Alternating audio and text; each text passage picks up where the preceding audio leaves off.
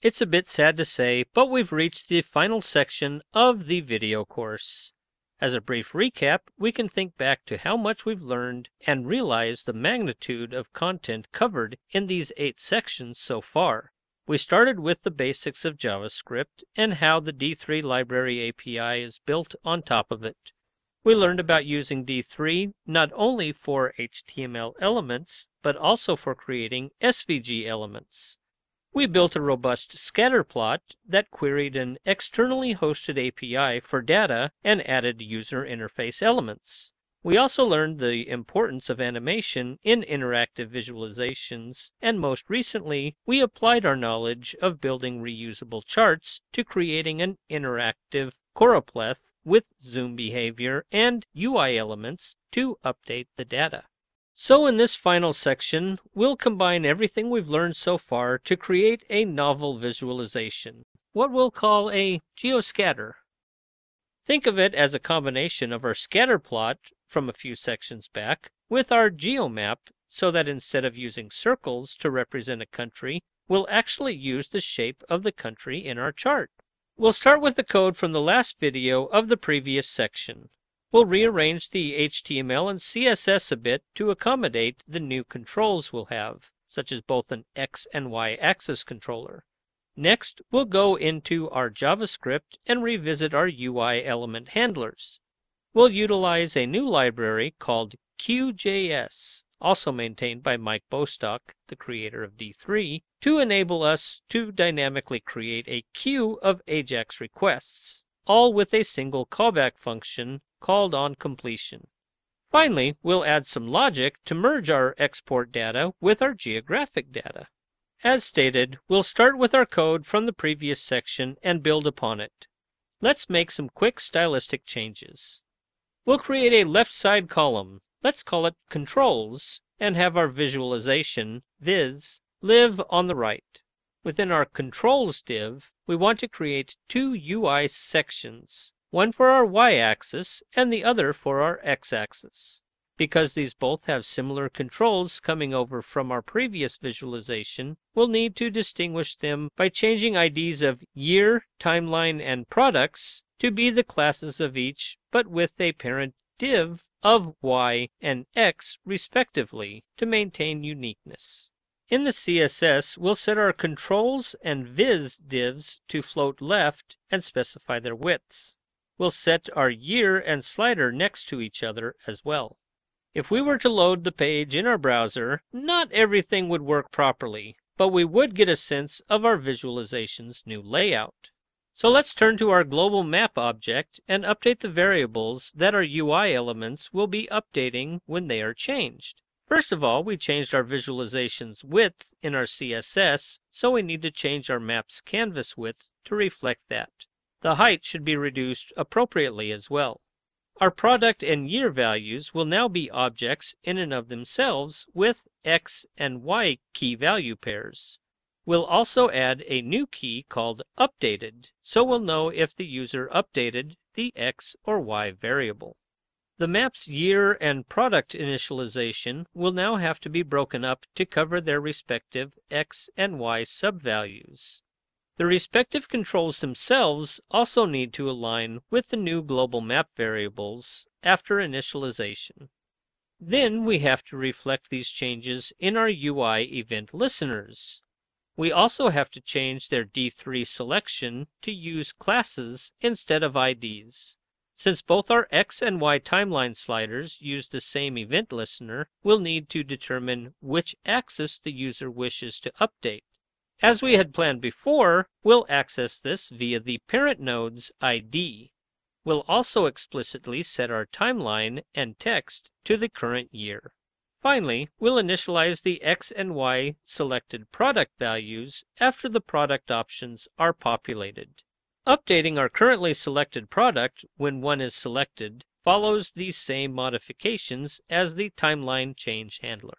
Now if we refresh our page, we'll notice that our page is still getting an error. If we look closely, it is due to the fact that we're trying to set the data API URL to use the map.product and map.year variables, which are now objects instead of values. but this doesn't matter for now. We're just concerned with the UI functionality. And that part works. The product list is being populated, and changing the year and product sets our permalink URL hash properly.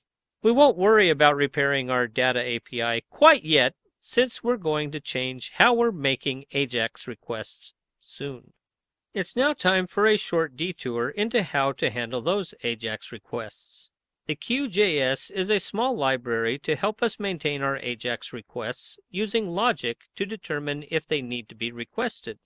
When the page is loaded, we'll obviously need to make all the requests.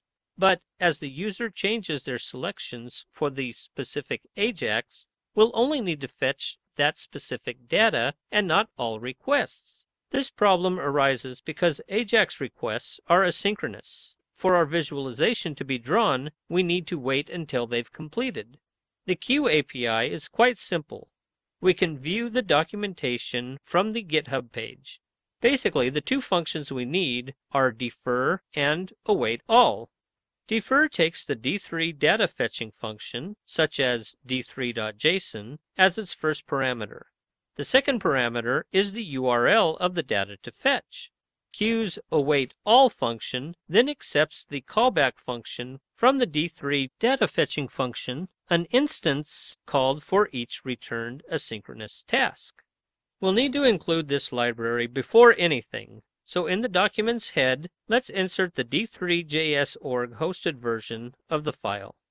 Now we'll make our JSON requests using the Queue API. Well, actually we won't worry about our HS requests for our dropdowns, since the execution of this callback does not depend on any other requests. But the rest of our data calls, one for geography, one for the x-axis, and one for the y-axis, will depend on each other's completion, so we'll queue them. Let's create a new function called updateData to be called anytime a user element changes. Each request will only be added to the queue if it needs to be. The geography will only be fetched on page load, and the axes data requests will only happen if something is updated. Finally, remove the JSON fetch of the topo.json toward the start of the init file. Instead, call updateData at the end of the init function to get it all started.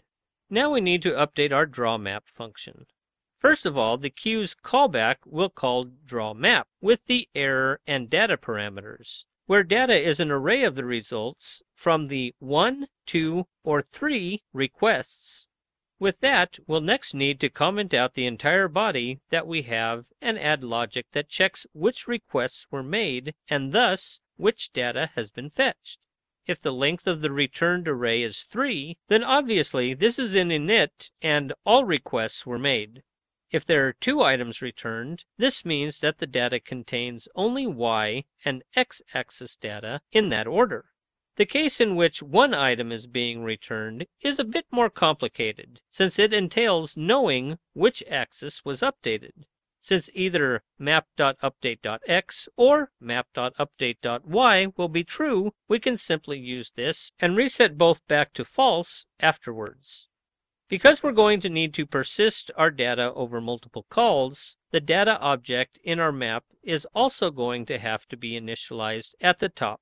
Let's initialize data's x and y to be empty arrays to start. Finally, armed with our data, we would like to filter our list of countries to only the ones with data for both axes.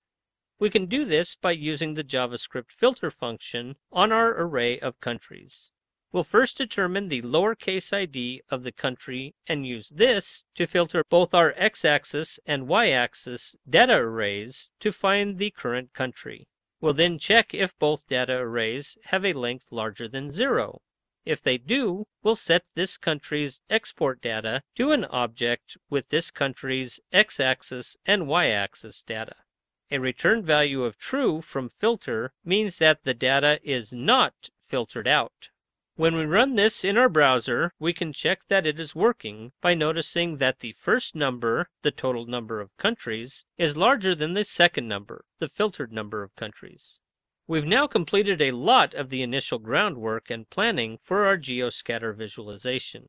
In the next video, we'll look at some of the intricacies with drawing our country shapes at specific XY coordinates instead of the ones specified in the GeoJSON file we are loading.